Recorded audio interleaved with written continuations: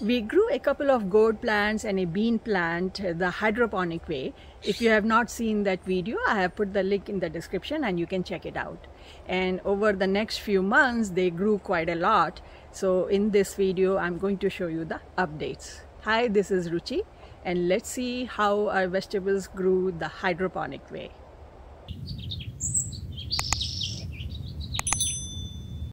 So this is where we left off in the first video.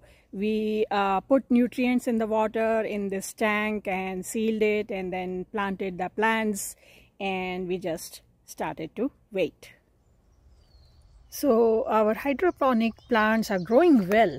You can see the bean plant, now it has gone up the trellis, and the luffa gourd plant has gone up too. Although for luffa gourd, I'm seeing, the leaves are a little crooked. So we have to see what's happening there. As the plants start to grow, you should check the level of water every month at least. Just open the lid and see if you think that the roots are not touching the water, or most of the roots are not touching the water, then maybe you should put more water along with the same quantity of nutrients. So if you look at our plants, they're doing really well. Look at this bean plant, the way it is growing. It has started producing beans. It's climbing up here. And then look at the gourd plant. So the leaves are still a little curled up, but look at these gourds growing. And more of them here. And new ones are growing. So the plant otherwise looks happy. The only thing is that the leaves are a little curled up. Another one here.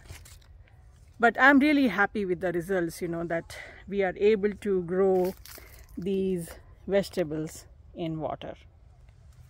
And here is how the roots look like after so many weeks. Look at this, it's beautiful. And just to give you an idea, our tomato plants are doing well in hydroponic too. You can see so many tomatoes growing. And this is the same kind of tank and 2 tomato plants in here. To learn, what nutrients to put in the water, watch the video, the first video that we made on hydroponic, and I put the link in the description. You can check it out. But other than that, the main advantage of hydroponic for home gardeners is that it consumes less water. You seal the tank and you keep checking once in a month, and if the water is low, then you add some more water along with the nutrients. So I hope this video was useful to you. If you have any questions, leave a comment and I'll try to answer as soon as possible. If you like this video, press the like button, subscribe to our channel, and don't forget to share it with your friends and family. And I'll see you next time. Happy gardening. Bye.